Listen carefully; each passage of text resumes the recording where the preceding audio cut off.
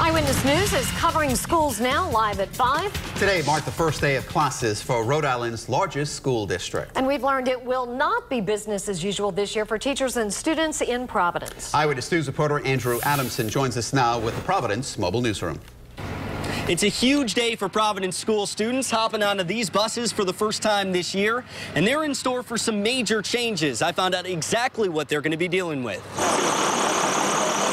The rev of a bus engine signifies the start of a new Providence school year, but students aren't the only ones hitching a ride. I'll jump on a bus and surprise some kids on the way to school and hopefully get kids started on the right track today.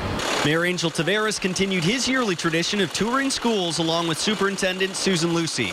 This is what the school system's all about, greeting our kids and our teachers and our families and welcoming everybody back for a great year. One of the first stops, Forts Elementary School. Students in this pre-kindergarten class are already learning how to use computers. A new initiative will allow these schools to have more decision-making power. In addition, a new schedule this year will give teachers more preparation time. We are having a late start on Wednesday mornings, with the exception of this Wednesday at 4 of our high schools, and an early release on Friday at the remainder of the schools. That's to provide valuable common planning time for our teachers.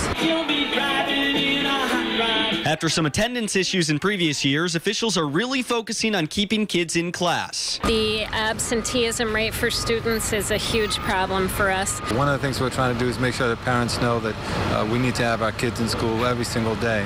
And it also is letting the kids know how important it is to go to school every single day as well. And it's not just Providence schools. In all, 24 school districts all around the state are all now back in session. With the Providence Mobile Newsroom, Andrew Adamson, Eyewitness News.